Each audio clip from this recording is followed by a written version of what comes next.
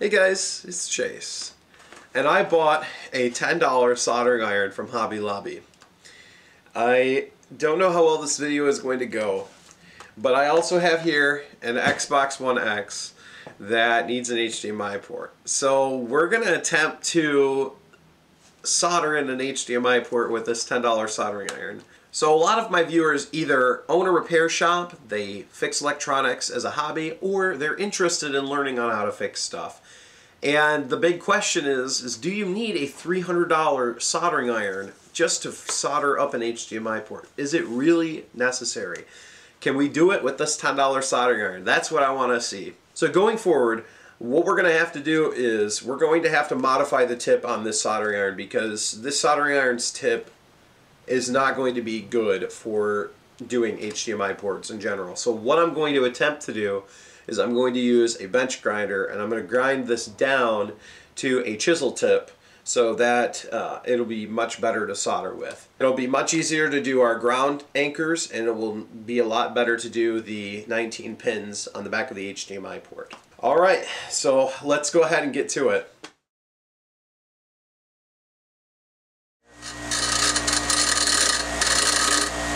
Alright, we're going to flatten it out.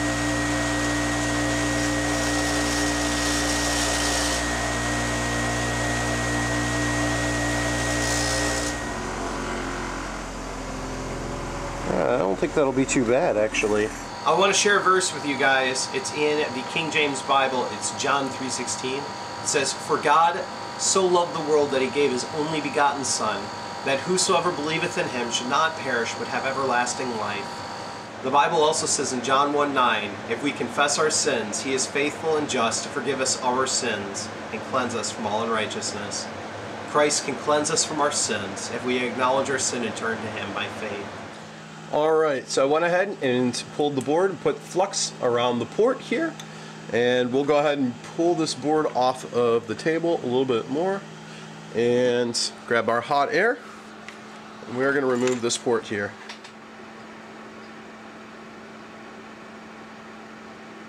Perfect. Alright, so here's our port off of the board now. First thing I want to see is if we can wick out the holes here with some solder wick. Before we use this iron, I want to prep it. I want to put solder onto the end of it here. Ooh, will solder even stick to it? Oh man. Well, it gets hot. Ooh, that might work. Ooh. This solder does not even want to stick to this. This is not good. Alright, let's see if we can wick out these holes here.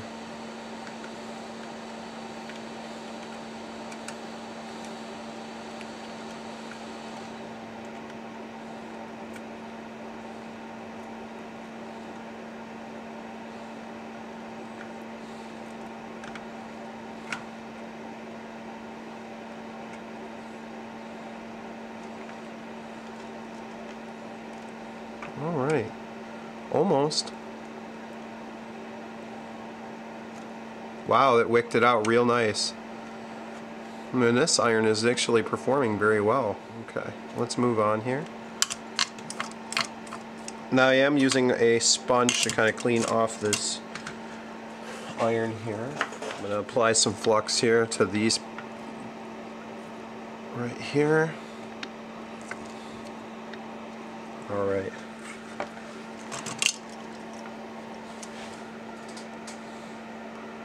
Let's see. It also helps when you have a really good wick too. Alright, let's see if we can get rid of this solder here.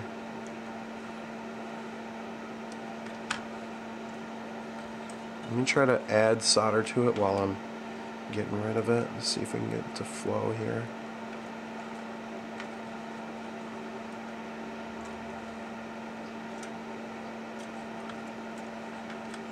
Let's try to add some solder to this hole first. This is some leaded solder, so hopefully it'll get our solder to flow a little bit easier.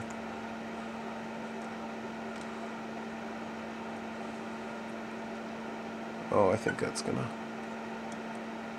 It might.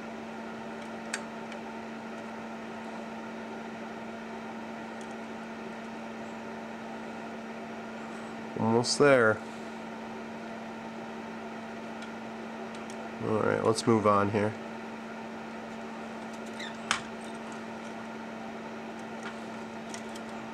Let's see.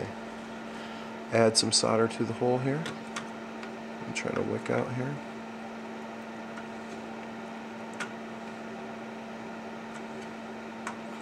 Alright, so the success with wicking out the holes is not very good. We wicked out 1 out of 4 of them.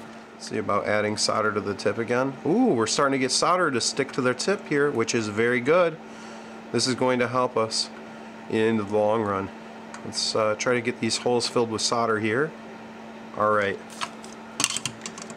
I'm going to try to wick out these holes again. See if we have any better success. Okay. Add some flux again. Alright. Grab our wick and our iron. Let's try a second time here. Alright.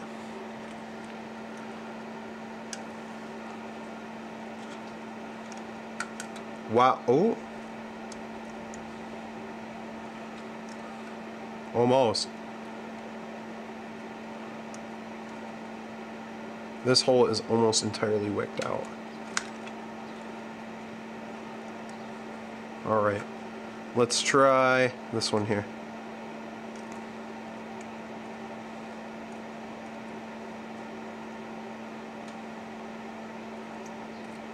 Almost. What I'm going to do is I'm going to flip the board around here. I'll try to wick it from this back side here. Sometimes if you get it wicked out enough, you can wick this back side here. If you get it wicked out enough on one side, then you can wick it out on the other side.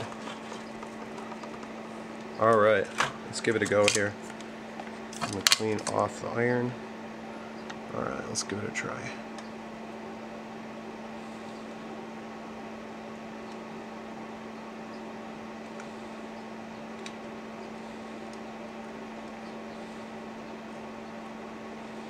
That looks pretty cleared out to me.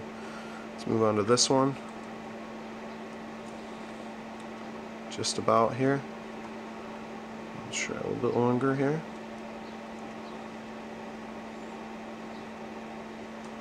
There we go. That one is licked out. Let me make sure this one is good to go too.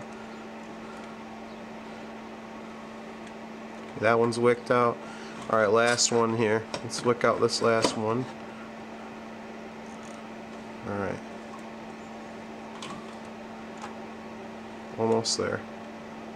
Looks like almost. Almost there. Let me get it wicked out here. Move on here.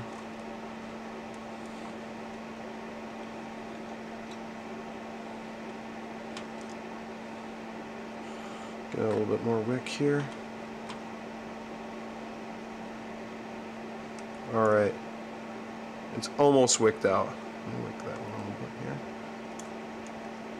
Alright, let's flip the board over and I'll try to wick out this last hole here. It looks like it's almost wicked all the way through here. Oh, it looks like it is actually. Alright, let's wick out the rest of it here.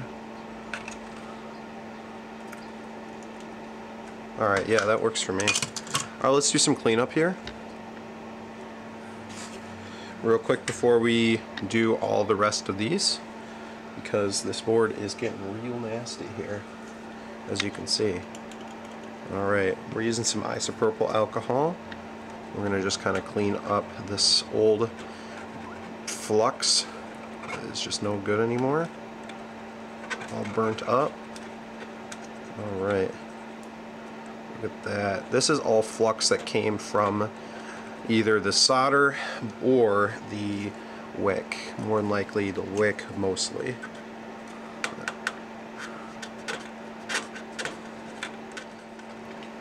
Okay. Let's zoom in here. We're going to go ahead and wick up all these pads here. So I'm going to put some flux down on the pads. Then we're going to take our iron with this wick here. All right. Just go back and forth just like that. Perfect. Amazing. Alright. Clear it with some alcohol and a Q-tip. I promise you, the right flux matters, I promise you. Use the right flux and you will not regret it. Put flux down on these pads here. Put our port in. Boom. Okay. Now, this is going to be the fun part. Soldering the actual HDMI port in. So, first things first, put solder on our iron. Okay, that's way more than enough. This is actually too much solder, but it works. So I'm going to run it right here on these pads while pushing down on the port. Try to get just some secured, you know? Alright. Now we're going to take the iron here.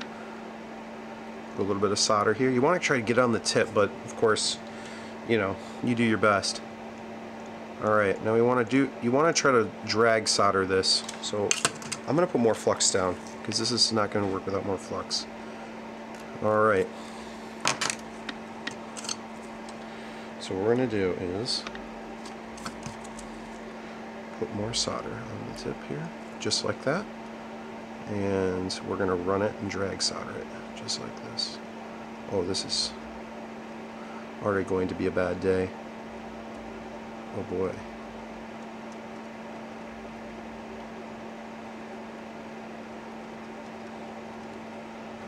We're going to probably have to use a new method here. Okay. So instead what we're going to do, there's several different ways to solder in an HDMI port, you know?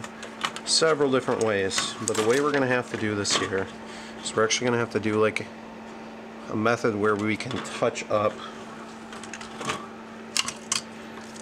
We have to be able to touch this area, because obviously you can see this is not good. Alright. We're going to clear this iron, and we're going to sort of touch it up like that. Alright, let's see if I can get a new view here. Alright. Okay.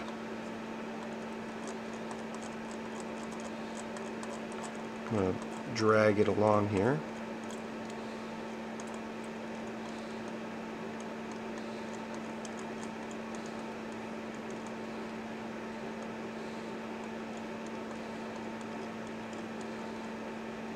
Okay, wow, this is starting to look really nice now.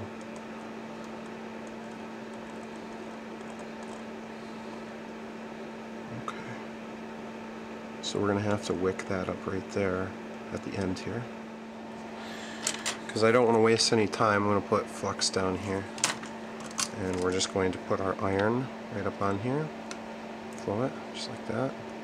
Okay. Now the best way to do this is to do that touch-up method like I was mentioning, where you just kind of touch it. But you know what? We're going to have to do that little drag method.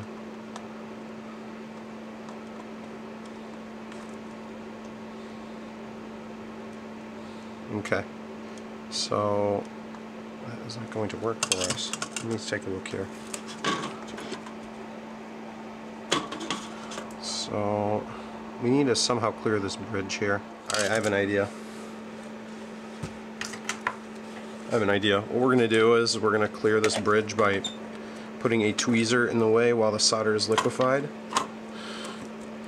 interrupting that solder flow.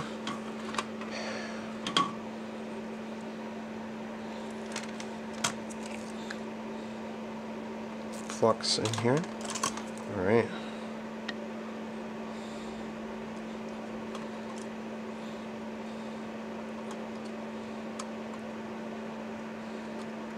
There we go. Alright, same thing here. Alright, so we are isolating these joints here. Perfect.